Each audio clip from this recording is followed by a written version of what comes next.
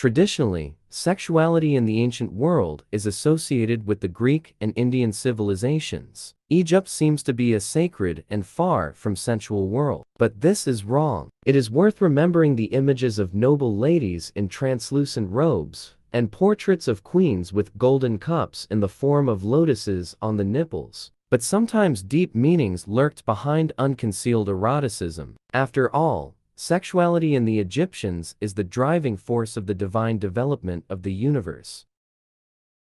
Ancient Egyptian sexuality is sacred from the beginning. According to legend, the city of Unu, which the Greeks called Heliopolis, was created by the solar creator Atum, masturbating. In this case, the shape of his hand was taken by his wife Hathor-nebethepet, the goddess of love, joy and ecstasy, and at the same time, the patroness of death, as a pledge of eternal life. It was believed that it was the sex appeal of the goddess of love that stimulated the development of the world. Osiris, the lord of the world of the dead, who succeeded in defeating death, was depicted with an erect phallus. This signified the endless natural force that, together with the waters of the Nile, fertilizes the world. According to the legend, Osiris was cut into pieces by the enemy and reassembled by his wife Isis and sons Anubis and Horus. According to the legend, Osiris was able to revive only when Isis not only put his body back together, but also created a phallus from the mud of the Great Nile, which was lost in the waters of this river. The ancient Egyptians likened the deceased to Osiris and swaddled men's dead bodies, securing the sexual organ in an elevated position. They believed that sexual power could defeat death. Seth, god of rage, sandstorms, destruction, chaos, war and death, tried to subdue Horus, god of the sky, and tricked him into bed. But Horus cunningly placed his palms under Seth's genitals and managed to remain virgin without losing his right to universal power.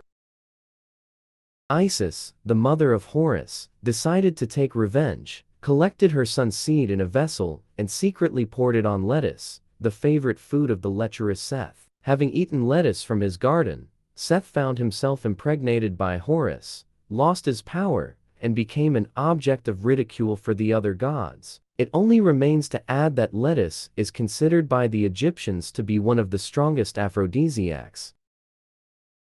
The ancient Egyptians believed that male sexuality was a prerequisite for power over the world. This belief is evidenced by the massive limestone statues of Min, the god of fertility, clutching his phallus in his hand. Female sexuality in ancient Egyptians was very attractive and no less dangerous. The legend of the goddess of love, Golden Hathor, who turned into lion-headed Sekhmet trampling humanity, is well known. One of the main rituals in the temples was the ritual of Sekhetep Sekhmet. The most effective way to pacify Hathor was to intoxicate her with beer and sacred wine, as a result of which the fierce lioness was transformed into the cat Bastet, the patroness of fertility, femininity, and exquisite eroticism.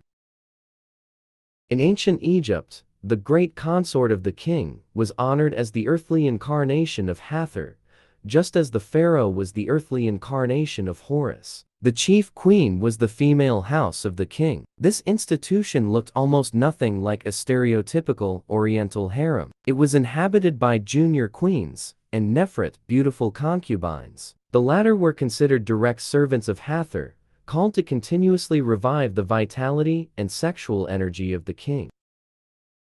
The Nefruts were robes of the finest linen and beaded netting, and often they were only loincloths, but bracelets, necklaces, and massive wigs were a must. Their images of them playing musical instruments, dancing, singing, and playing with the king in Senate, a game somewhat reminiscent of checkers, have survived to our time.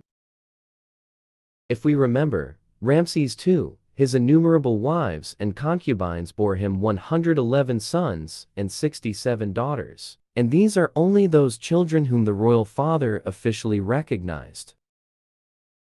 Behind the walls of the residence of the pharaohs the matter was much simpler. This is evidenced by secular texts, a special place among which is occupied by the Ramessesid Papyrus Chesterbidi I and Papyrus Harris 500. They tell about the meeting of lovers, which was supposedly watched by trees. There are words in the text that even a crocodile lying on a shoal would not be an obstacle to lovers standing on different sides of the river.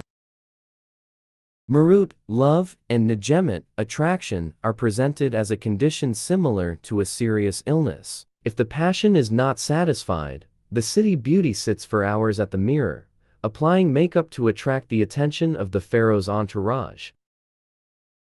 It is worth noting that it was Egyptian women who were considered the most beautiful women of the Mediterranean in ancient times. Today, it is not known exactly how marriages were concluded in ancient Egypt, but there is no doubt that a woman had enough rights enshrined in the marriage contract. It is also known that almost girls were given in marriage, and this is not to mention the widespread conditional dynastic child marriages in royal families. Marriages between relatives of all kinds were legalized in ancient Egypt, sisters and brothers, nieces and uncles, etc. According to the statistics that have survived to our time, 38 out of 161 weddings are marriages between brother and sister. Family was always honored in Egypt, and unfaithfulness of a wife was punishable by death. Male adultery was not prosecuted, but in case of violence on the part of a man towards a woman, the perpetrator was held accountable before the court, and a repeated wife-beater faced a penalty of 100 sticks.